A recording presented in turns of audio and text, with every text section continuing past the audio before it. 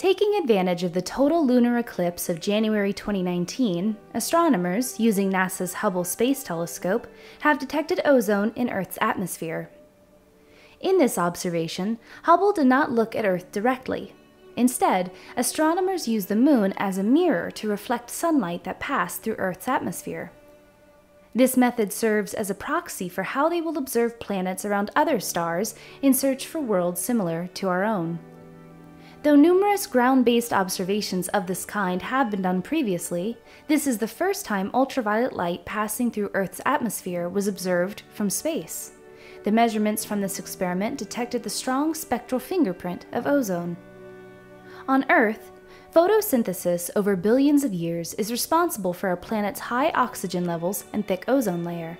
That's one reason why scientists think ozone or oxygen could be a sign of life on another planet.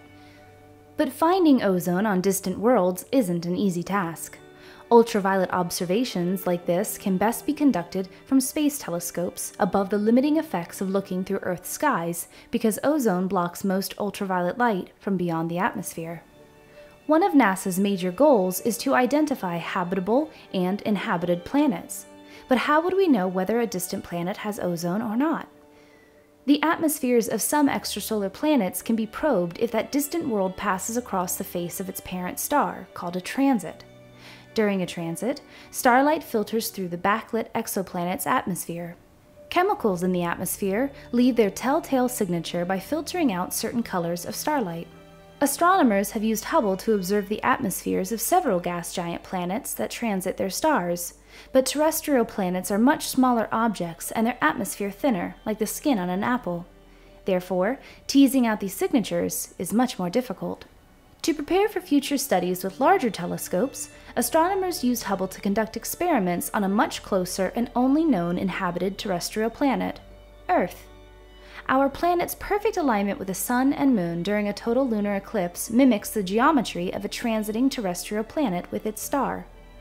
But the observations were also challenging because the Moon is very bright and its surface is not a perfect reflector because it is modeled with bright and dark areas.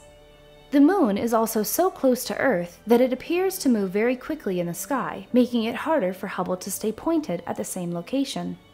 However, in spite of the challenges, the experiment was an incredible success, and Hubble is supporting the ongoing quest to find planets that are similar to our own and perhaps, one day, find signs of life on other worlds.